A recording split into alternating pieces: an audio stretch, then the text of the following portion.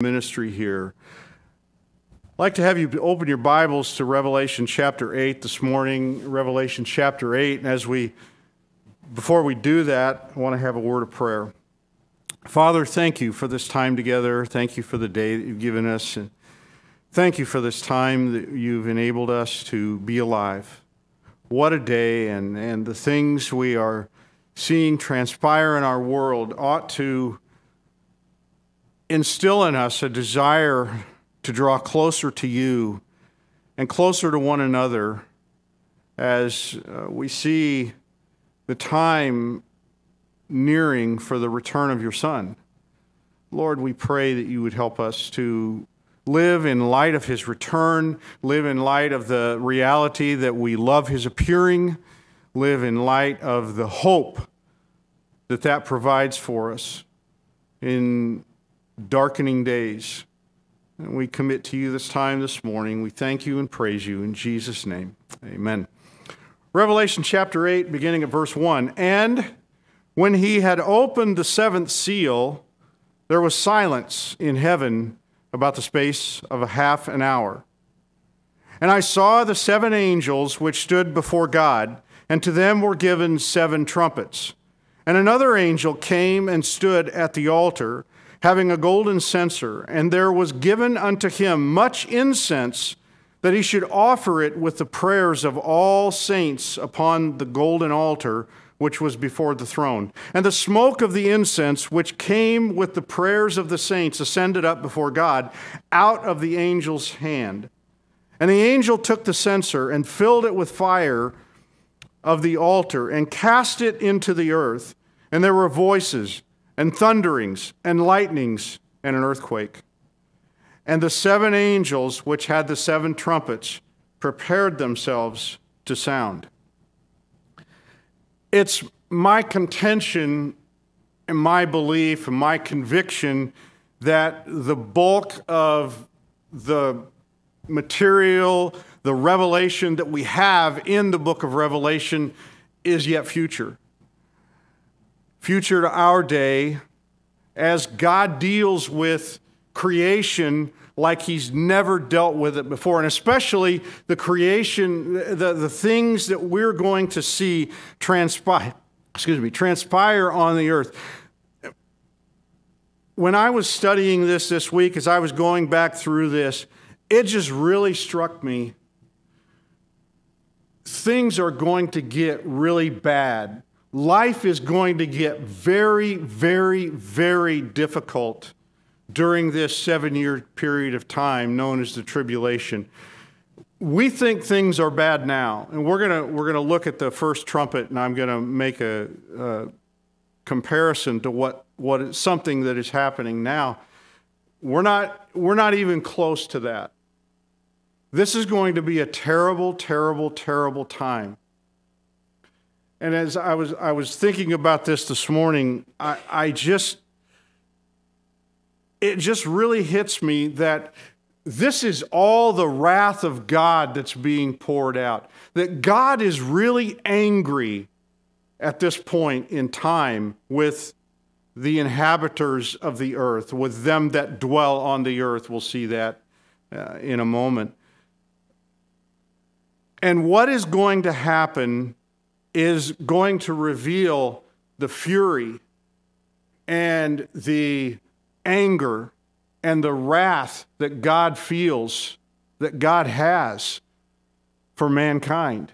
Because men have rejected him, because men have refused to bow the knee to him. I thank the Lord. I really do. I thank the Lord that he has promised us deliverance as a body, as the church, that he has promised us deliverance from this terrible time. And I think people who think and people who believe that the church will go through this terrible time do not understand how bad this really is going to be. And they don't understand the nature of this.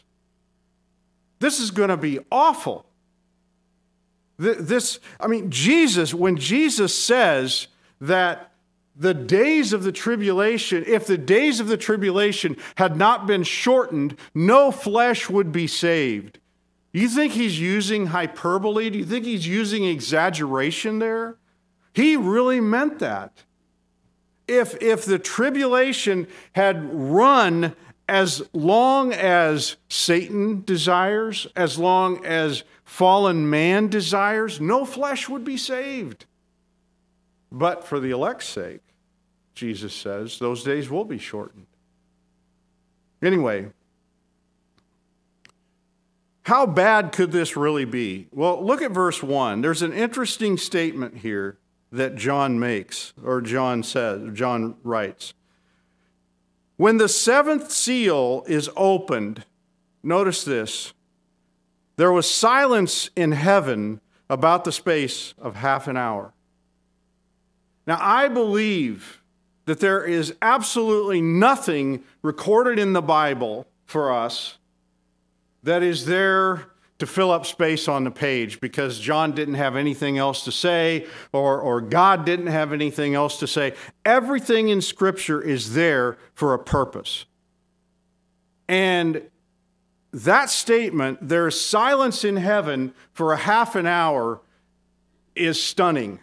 And it's to get our attention. Because think about this. In Revelation 4, starting in Revelation 4, we have the scene in heaven, right? And you have God on the throne, and you have the 4 living creatures, and you have the 24 elders, and all of the activity that's going on in chapter 4 and chapter 5. And they're praising God, and they're singing to God.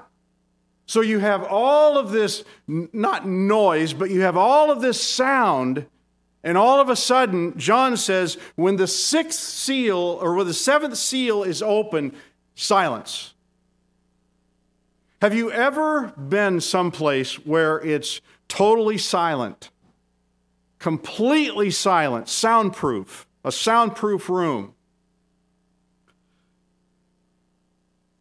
It gets your attention because we always are surrounded by noise. We were told when we adopted our dog, we were told, when you leave her alone, turn on the radio or the TV because they like to have noise. Even dogs like to have noise. Even dogs like to hear sound. It's very unnerving and unsettling when you don't hear anything. When we lived in the Midwest, I can remember storms that would roll through the area. And when we would have a tornado, there would be a calm just before the tornado hits. There's this unnerving calm. You think, oh, well, good. It's not raining. The wind's not blowing. And you know, well, that's good. But then all of a sudden, the tornado descends and the destruction begins. The calm before the storm.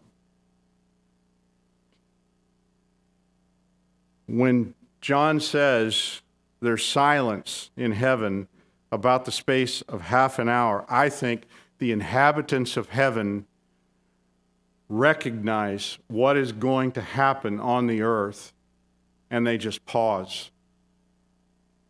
Because it's really going to get bad. And in verse 2, it says, when he saw the angel, the angels stood before God, the 7 angels stood before God.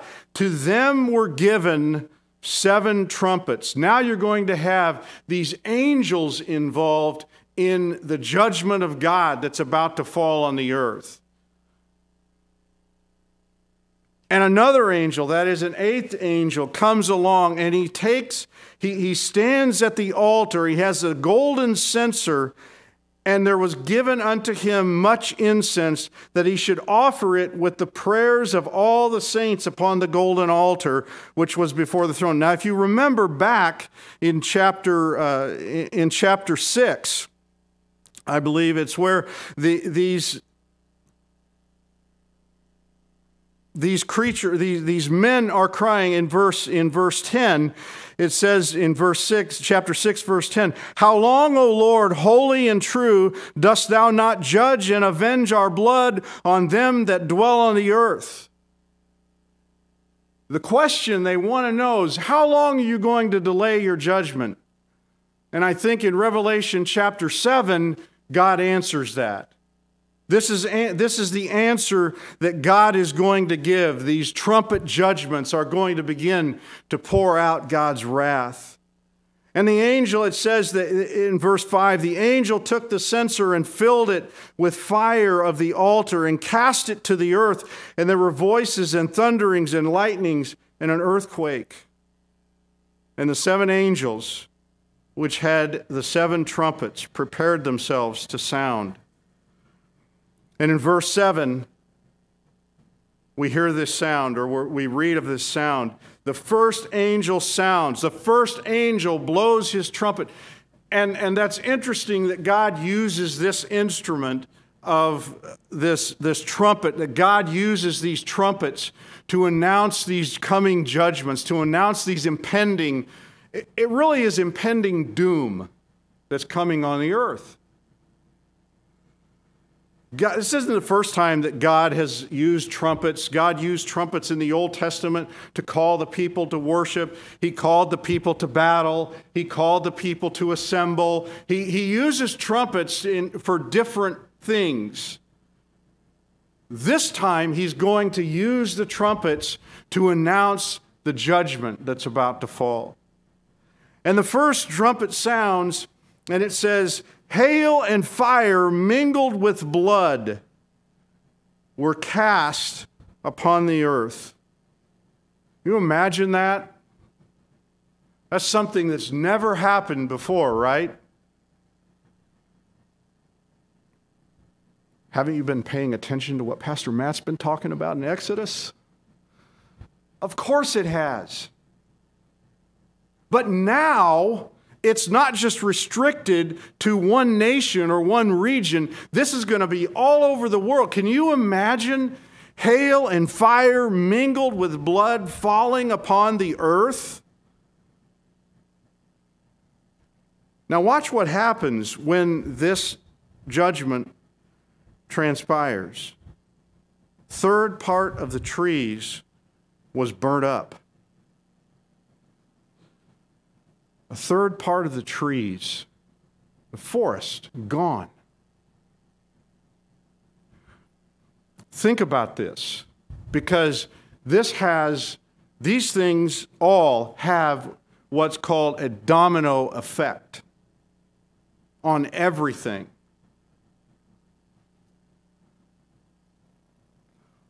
What happens when when supplies become rare or diminish? Supply and demand. You know, we've experienced the last year or 2 years, we've experienced something that frankly I never thought we would ever experience in our country. Shortages. And last week, when I was home with my mom, she's getting a new deck built on her house, and she has all the supplies. Now all the supplies are delivered. They're at her house. And I remember I was sitting there looking at the supplies that she has. And this new deck that she's having built is... This is a deck, okay? It's over $10,000 for this deck. Now, I know that includes labor and all that, but I thought, that's $10,000 worth of material. My parents, when they bought their house in 1972, paid $28,000 for the house. That included electrical and plumbing and heat and air conditioning. That included all of it. I think it was $28,500 they paid for their house. And there was a little patio pad out back. Now she's getting this deck. $10,000.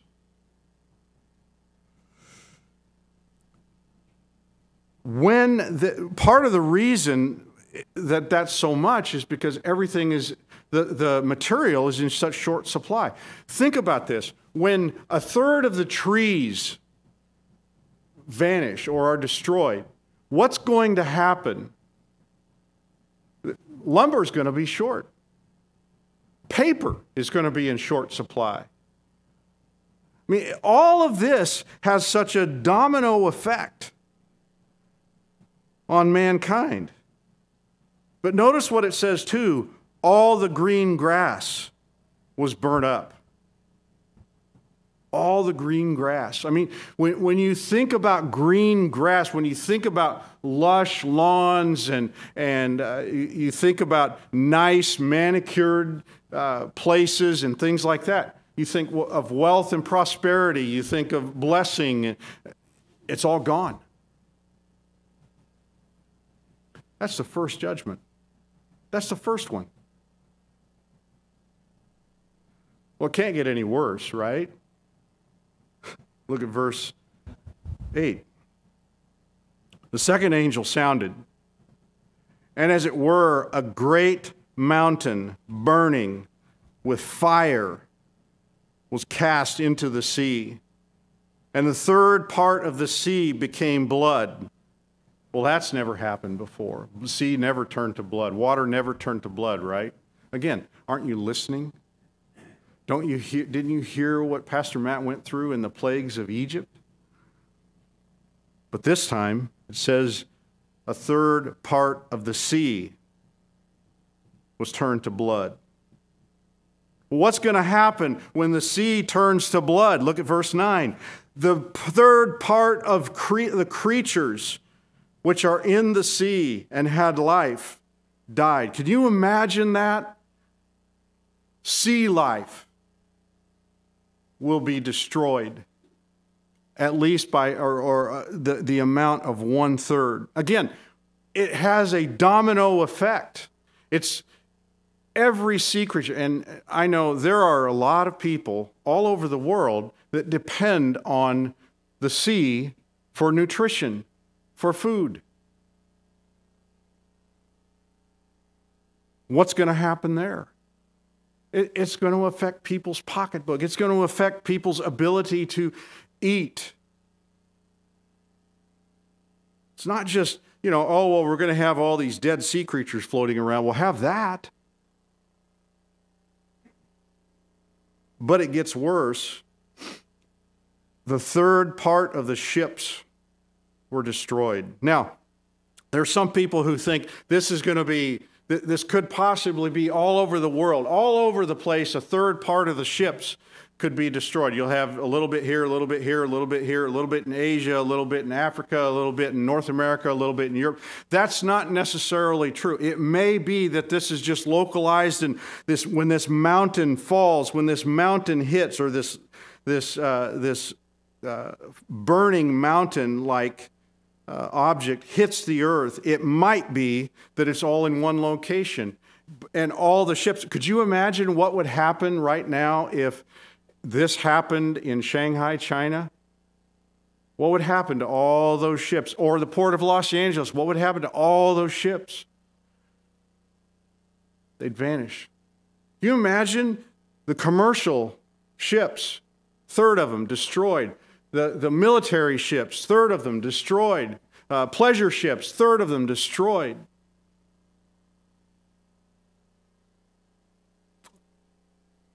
Stunning. Well, it can't get any worse. Look at verse 10. The third angel sounded, and there fell a great star from heaven, burning as it were a lamp. And it fell upon the third part of the rivers and upon the fountains of water. This is fresh water now.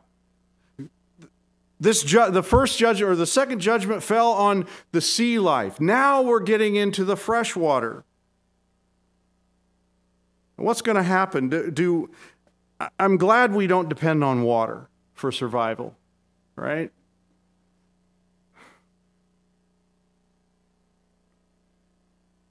again, a domino effect.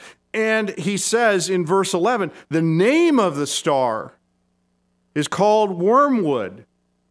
I think that's interesting because Job tells us that God himself names the stars. God knows the stars. God named the stars. He calls them all by name. This one has the name wormwood. And I think it is some kind of stellar body that's out there. And it's going to fall on the earth. And it's called wormwood. And guess what happens? The third part of the waters became wormwood.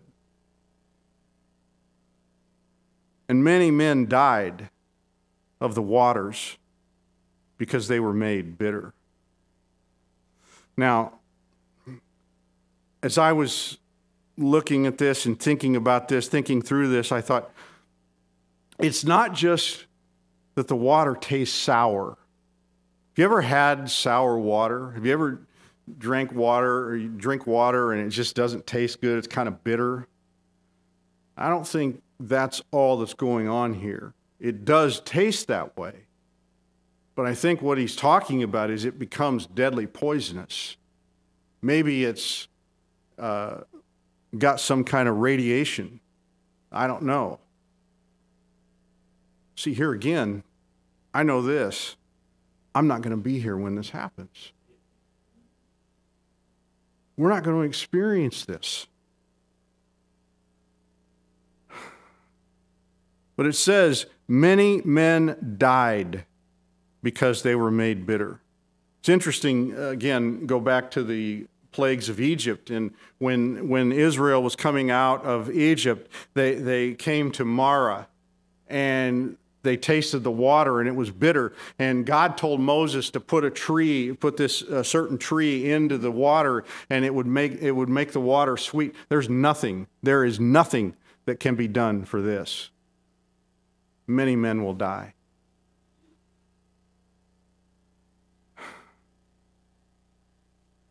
Well, it can't get any worse.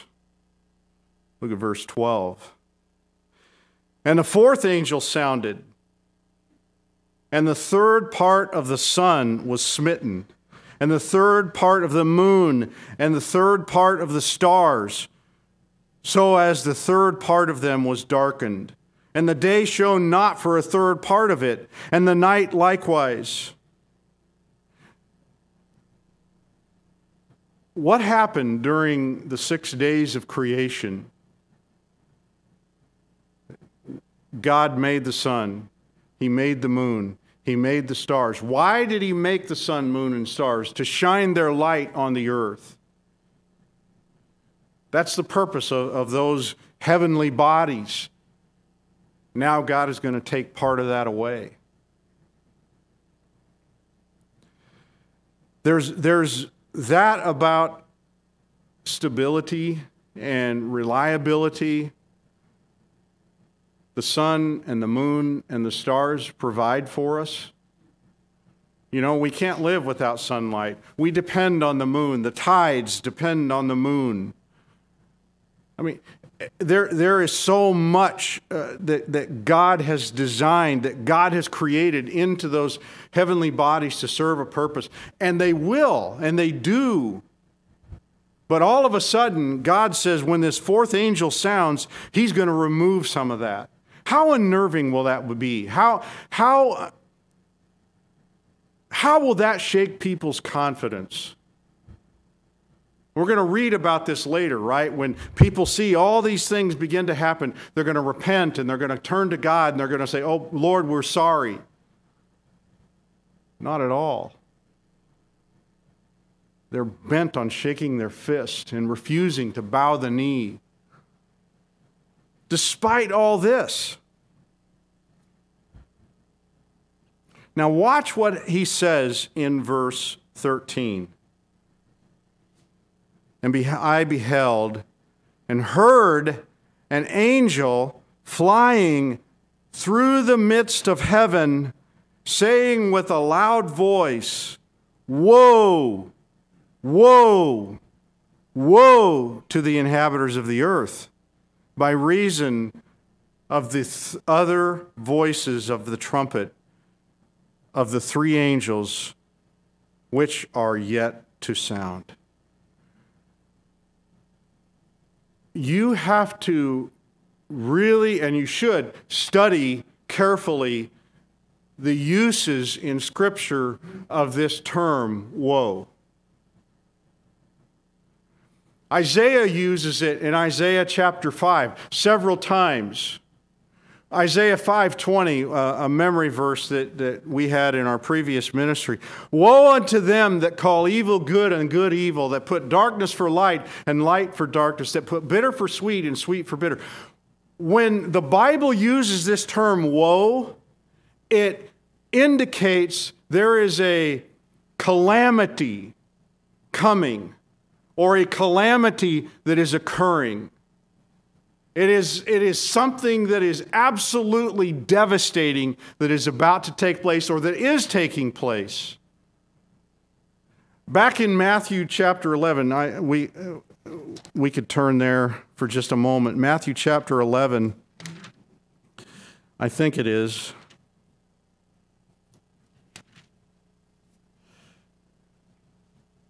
Yeah, Matthew chapter 11. Starting in verse 20, the Lord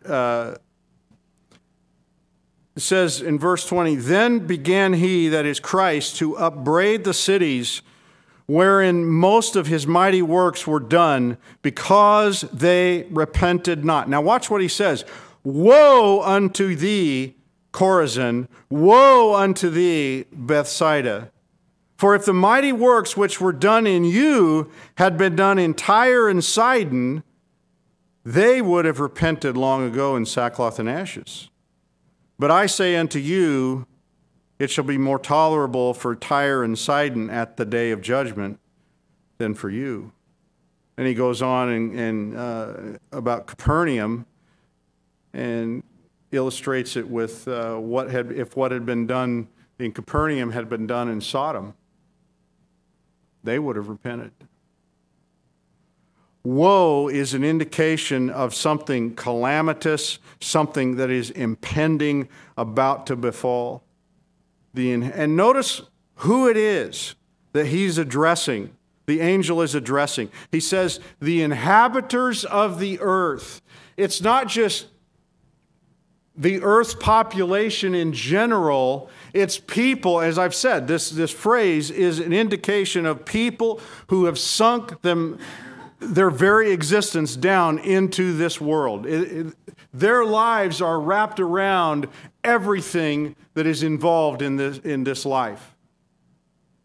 This is their best life now. Pun intended. They live for this world. Their citizenship is this world. They want everything that this world has to offer and then some. And they're going to see, as you go through this, you're going to see everything is going to be pulled out from under. The rug is going to just disappear.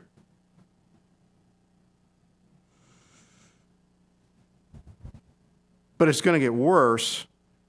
Notice in verse 1 of chapter 9, and the fifth angel sounded, and I saw a star fall from heaven unto the earth. And to him was given the key of the bottomless pit. Now, let me say this. I think this star is a reference to an angel, and a specific angel. And I'll talk about that in a minute. I think it's a reference to a person, to an individual, to a being, to an entity, because it uses personal pronouns here. He's not talking about, one of the stars that God created, like Alpha Centauri or whatever. He's not talking about something like that, a material place. He's talking about an angel. But it's a fallen angel, and it's a specific fallen angel. I think he's talking about Satan. I think he's given this key to this bottomless pit And I think this is going to occur at the middle of the tribulation when this angel falls from heaven. We'll read about this in chapter 12. But when Michael and his angels fight against the devil and his angels, and Michael and his angels will win, and they will cast Satan out of heaven, and Satan will no longer be in heaven. I think this is the time that happens. Satan is cast down to this bottomless pit. Not to enter it, but to release those angels, those fallen angels who have occupied it. And he opens the bottomless pit. And great smoke, there arose smoke out of the pit, a smoke of a great furnace. And the sun and the air were darkened by reason of the pit, smoke of the pit. And there came out not just the smoke, but there came out locusts upon the earth. I was walking yesterday down the street, and right in the middle of the street, there was a little bug. And I didn't step on it. I left it alone. And Lexi didn't bother it. She left it alone. I don't think she even saw it. But it was a locust.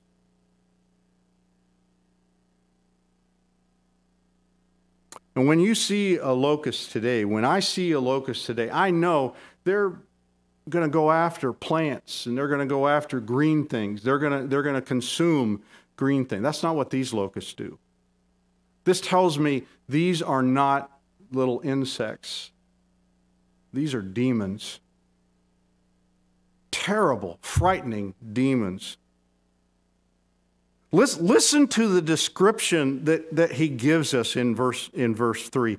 Unto them was given power as the scorpions of the earth have power.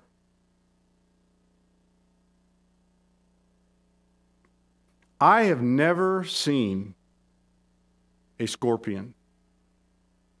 I have no desire to ever see a scorpion. If I see a scorpion, I will run. And I will scream. Not as loud as I would scream if I saw a snake. These scorpions, these locusts, these demons, listen to what it says. It was commanded them that they should not hurt the grass of the earth, neither any green thing, neither any tree. But what can they hurt? Only those men which have not the seal of God on their foreheads. And you know what? That's going to be a lot of people. That's going to be most of the population of the world. They will not have the seal of God on their forehead. You know, if you read chapter 7, you know the seal of God on their foreheads was on the 144,000, the Jews, the Jewish evangelists or Jewish missionaries. Watch what they do. In verse 5, it says, to them it was given that they should not kill them. Well, that's good. But they should be tormented 5 months. And their torment was as the torment of a scorpion when he striketh a man. They don't kill, they just torment. Think about this. We're approaching the end of May, right? The day after tomorrow is the May 31st, right? Think. So it would be like this happening January 1st until May 31st. That long. Can you remember what was going on back in January? I know Brian, he can't remember what happened an hour ago. But can you remember things that long ago? For that period of time, it says they're not killing men, they're just inflicting torment on them. They're just inflicting pain on them. Now again, I've not seen a scorpion. I have no intention or desire to see one, but I'm told, I was reading, I'm told that generally if someone is stung with a scorpion, the pain might last a few hours or a couple of days or a week or so. It might be that long. But 5 months. You imagine that? 5 months of pain. 5 months of torment. How bad will it be for men? Verse 6. In those days, men shall seek death. It will be so horrific, men will want to die. Just let me die. I've had enough.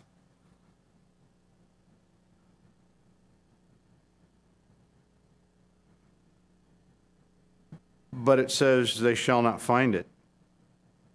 They can't.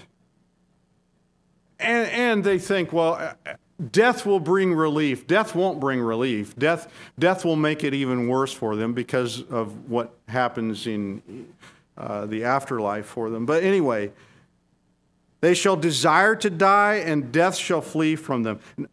He repeats that. They can't even die. Now watch verse 7. It says the shapes of the locusts.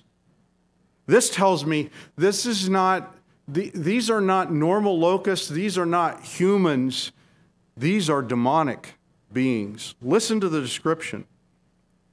The locusts were like horses prepared for battle. I mean, that tells us that these are fierce, warrior-type beings.